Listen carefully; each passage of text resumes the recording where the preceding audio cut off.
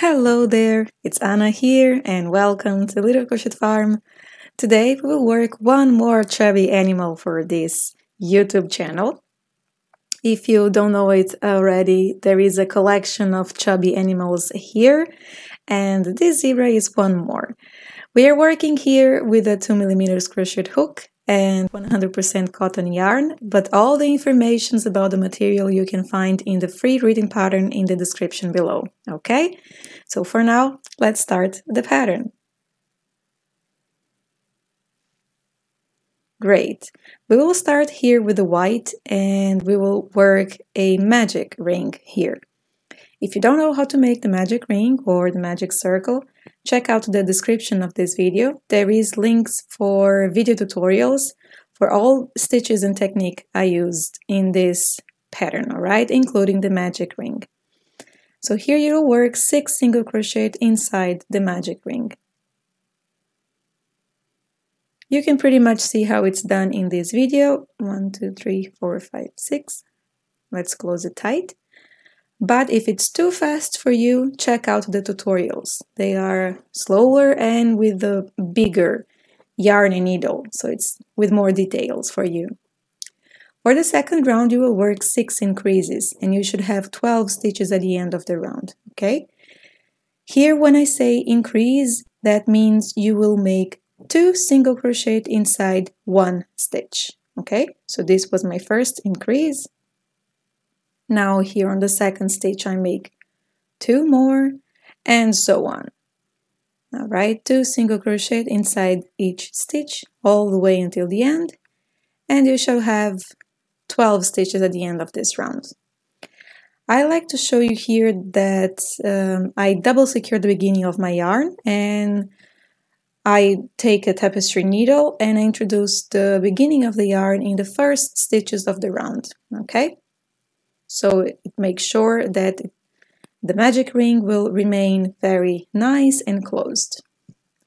Now let's add here a stitch marker. In my case, I just like to use a piece of a different color yarn to mark here my stitch, so that is my stitch marker.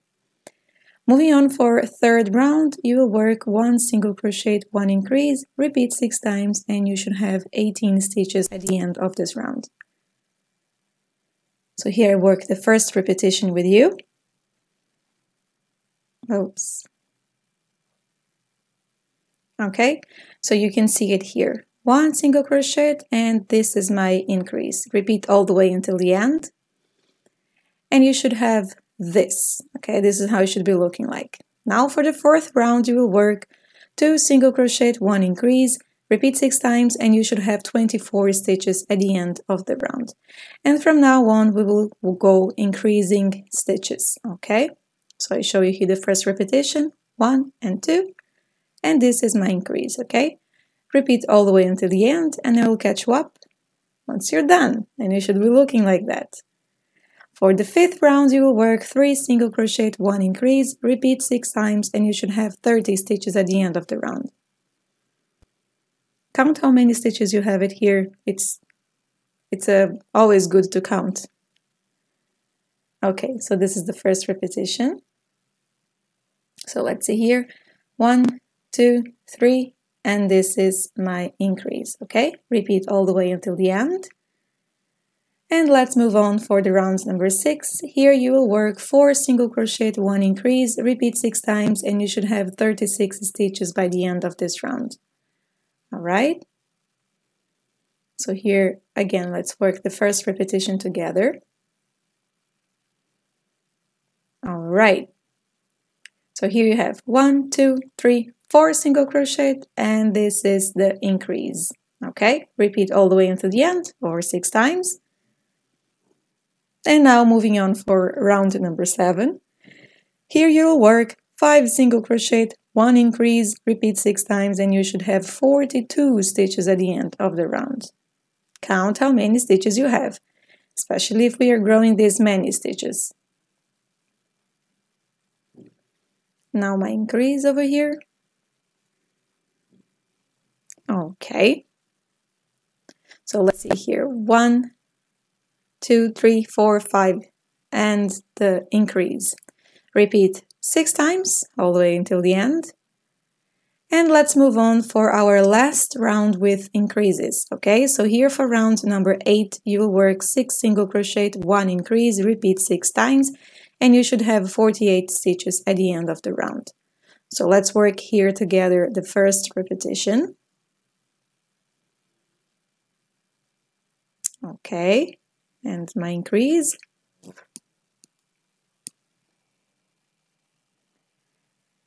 And let's see here. 1, 2, 3, 5, 6, and increase. A bug came inside my house right now and I got a bit distracted. Never mind. So this is how it should be looking like. Count that if you have 48 stitches here, all right? Now for round 9 to 15, you will work just 48 stitches.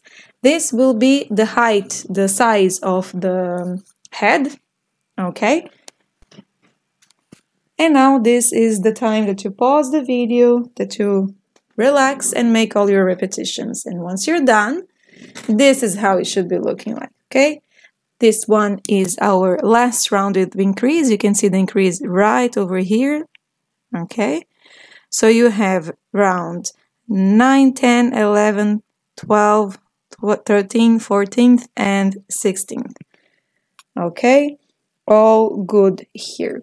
Now let's start working the decreases. So here you will work for round 16, 6 single crochet, 1 decrease, repeat 6 times, and you should have a total of 42 stitches at the end of the round. So let's work here the first repetition together. I'm still searching for that bug. Okay. And here for the invisible decrease, in amigurumis you just grab the front loop of the next 2 stitches, okay? And then you continue working your decrease, all right?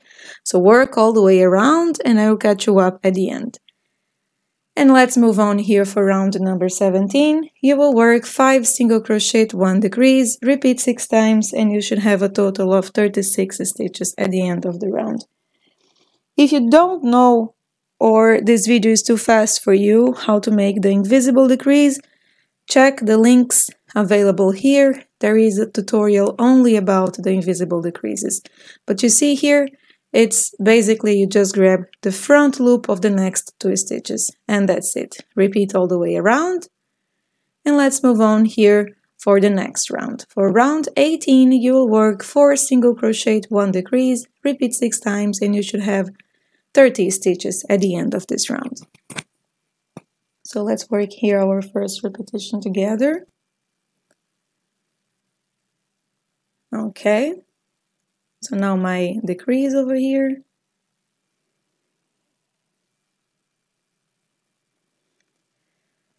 All right, now let's move on. I will catch you up at the end of the round.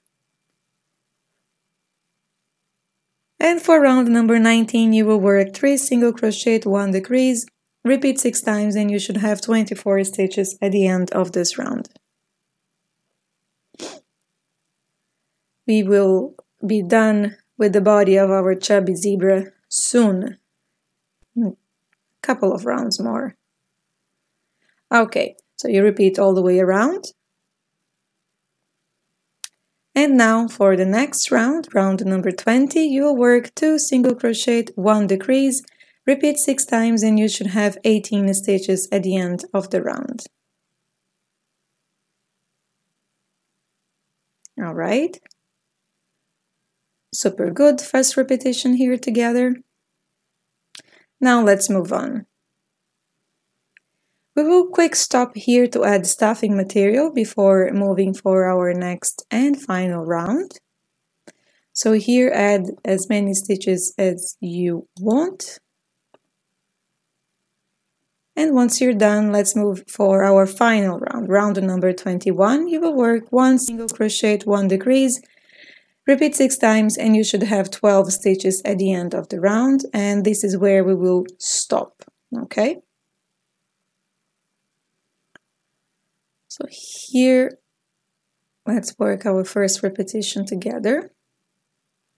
And then I will catch you up so we can fasten this off. All right, continue working your rounds, and once you have 12 stitches, you can cut the thread.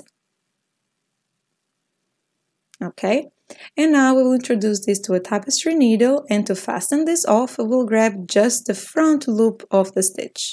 Okay, just the front loop. Here, while you're grabbing the front loop, you don't need to pull it too much. You know, you can just grab the front loop and we will pull it tighter later.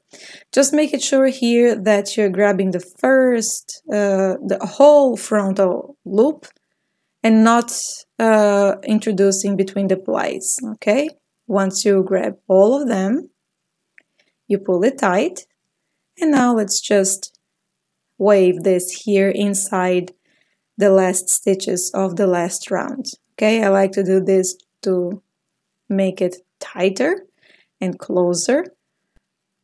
And now we can wave in around the body, cut the yarn, and shape up back because we are squeezing a lot. Super good.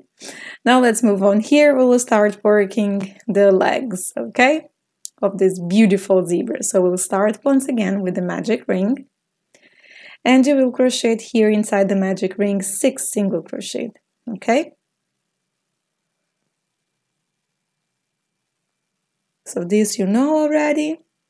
It should be very smooth and easy for you, I hope. Okay, so let's see here, 1, 2, 3, 4, 5, 6. Now let's pull this yarn tight and move on for the second round.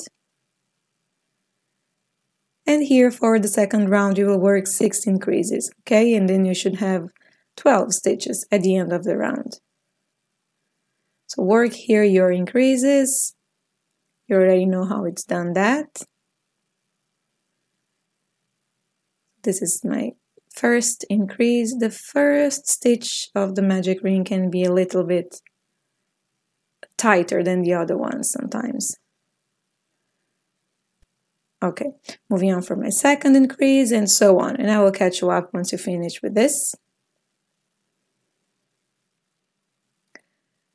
Great. Now I just want to show you here again that I like to double secure the beginning of my yarn. This is very important because then you don't have any see-through holes in your magic ring. And it's super fast to make. Alright, so now that you have here the 12 stitches, for the third round you will work a bit different. We will work with the back post single crochet, okay? So for the third round you will work 12 back post single crochet.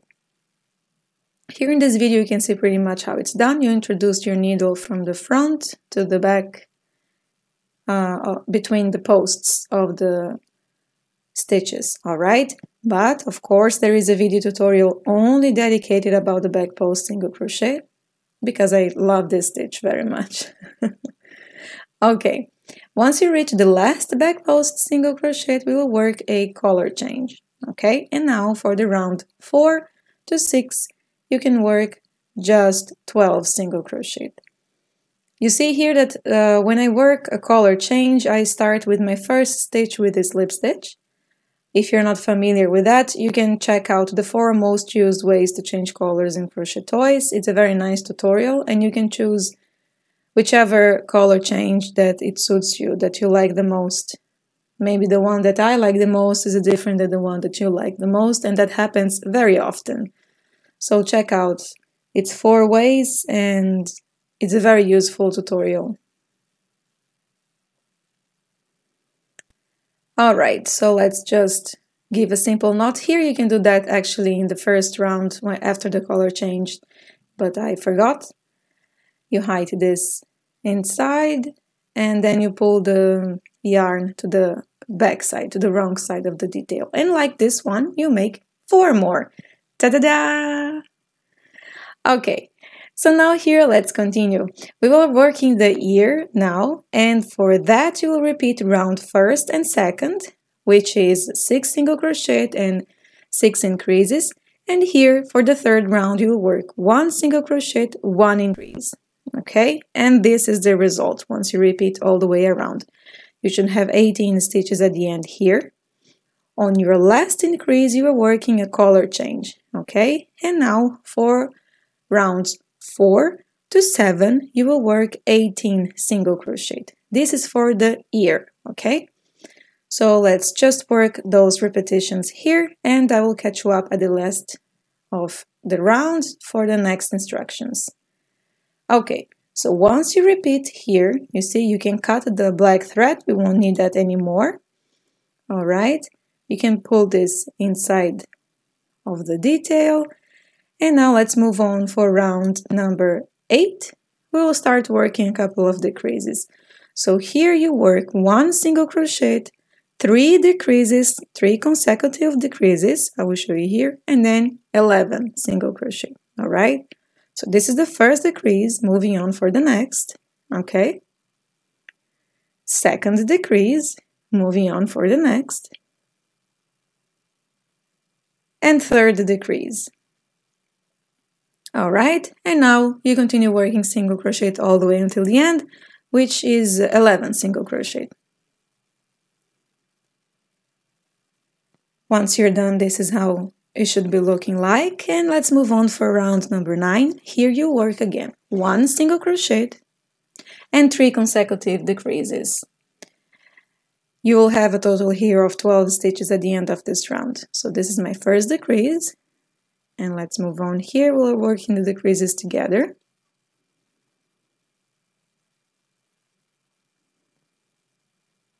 Okay. And now you continue working here your single crochet all the way until the end.